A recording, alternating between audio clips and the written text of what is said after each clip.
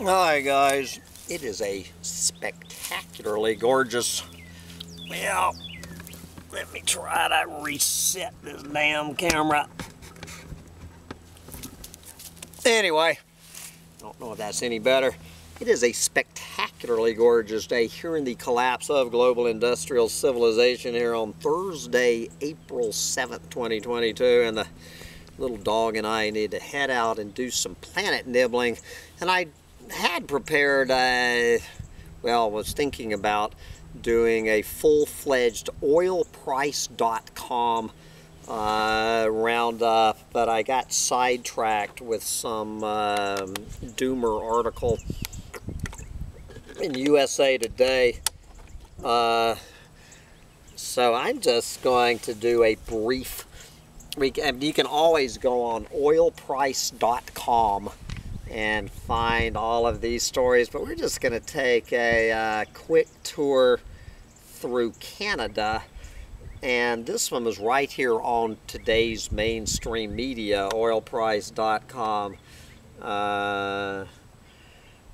asking the question, is it time to revisit the Keystone XL pipeline? Yes, with countries around the world experiencing increasing energy insecurity following the Russian invasion of Ukraine, many are looking for ways to increase their oil and gas supply. Rising prices and severe shortages have demonstrated how reliant the world is on Russian oil and gas. Blah, blah, blah. This has led politicians and citizens across Canada and the U.S. to question the possibility of revisiting the construction of the Keystone pipeline, which could help transport vast amounts of oil all across North America. Yes, we're talking about 830,000 barrels per day of the dirtiest fossil fuels on the planet, coming from Alberta to the great state of Texas. Oil sands are considered one of the dirtiest forms of crude. It is extremely viscous and requires a high level of refining to even convert it into fuel. Yes, the approval of the pipeline extension would suggest that the North American oil industry is likely to thrive for decades to come. And anyway, they go through the history of on again, off again. For some, they say it is still not too late to revisit Keystone XL. Yes. Anyway, guys, now lawmakers in the U.S. are encouraging President Biden to reconsider his cancellation of the project. Montana's U.S. Senator Steve Daines has called on Biden for the immediate restart of the project.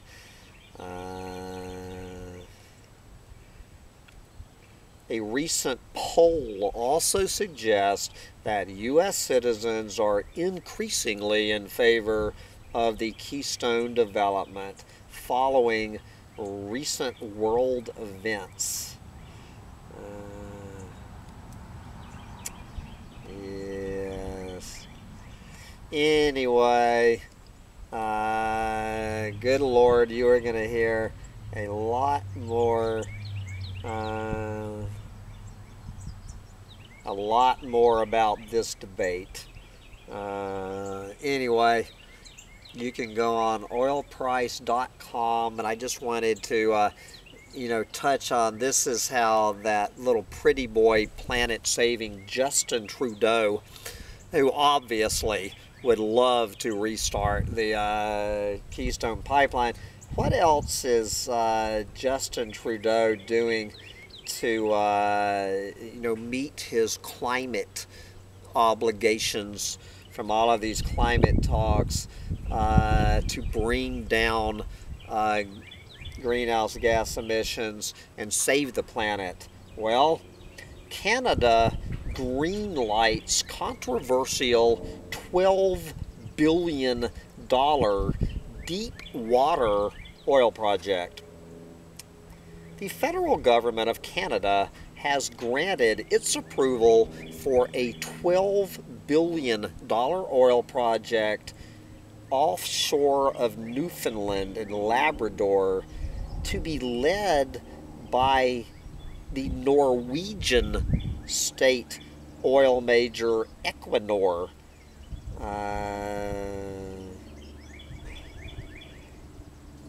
Yes. According to the Norwegian country, they have identified recoverable reserves of some 300 million barrels of oil. Revenues for the Canadian government are estimated at around $3 to $3.5 billion for letting Norway pump out 300 million gallons of oil from the North Atlantic. The project is highly controversial given the Trudeau government's energy transition agenda. Yes.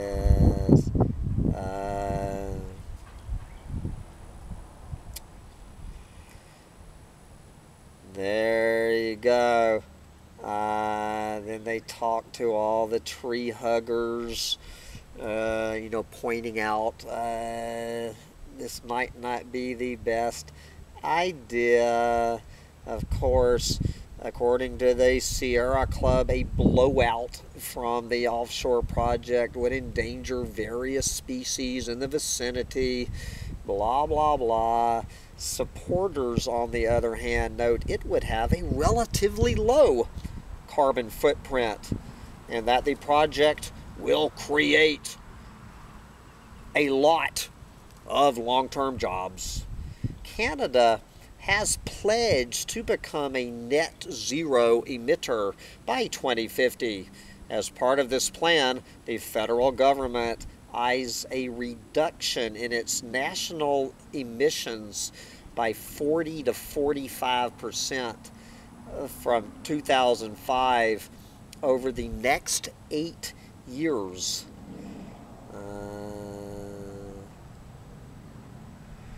Canada's oil industry is the biggest polluter in the country and has been under growing pressure to reduce its footprint. However, a push for more production has recently developed to take advantage of the new opportunity created by the sanction-induced lower supply of Russian oil in the key markets such as Russia and the U.S. So there is $12 billion to pump out 300 million gallons of oil to reduce Canada's carbon footprint. But let's do not forget the electric vehicles. This is another way that Justin Trudeau is saving the planet. It's not just gassing up gas-sucking cars, but, all right, sounding a lot like Joe Biden, Canada to invest $1.6 billion in battery metal supply. Yes, Canada will spend some $1.6 billion on building a battery mineral supply chain.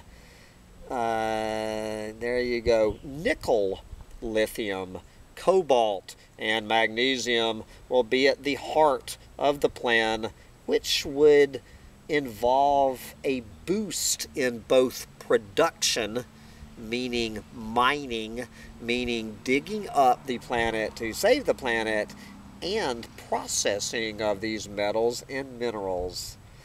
Yes, the plan is the latest signal that North American economies are waking up to the crucial nature of the mineral supply issue for the energy transition. The U.S. and now Canada both have very ambitious transition goals that feature electric vehicles heavily. Yes, challenges do remain. Yes, but despite the challenges at the government in Ottawa, can you say, you know, a little pretty boy, Justin Trudeau seems to be aware of the importance of mining for the advancement of its EV plans. This is Natural Resources Minister Jonathan Wilkinson talking about saving the planet by digging up the planet. Quote, there are some particular projects that we are looking at and working on at the present time. Whether they are extraction or processing, need to be accelerated significantly, and that is what the critical mineral strategy will be about. Yuppers. The critical mineral strategy to save the planet by digging up the planet. And you better believe what is bad for the U.S. and bad for Canada is bad for everywhere else on the planet.